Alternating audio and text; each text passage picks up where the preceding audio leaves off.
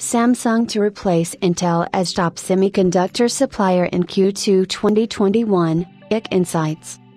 Samsung Electronics is expected to regain the distinction of the top semiconductor supplier for the second quarter of 2021, retaking the lead from Intel, according to a report by market research firm IC Insights.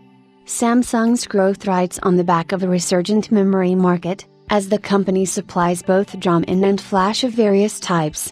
This is also helped by the fact that Intel's sales in are expected to remain flat around the same period of time.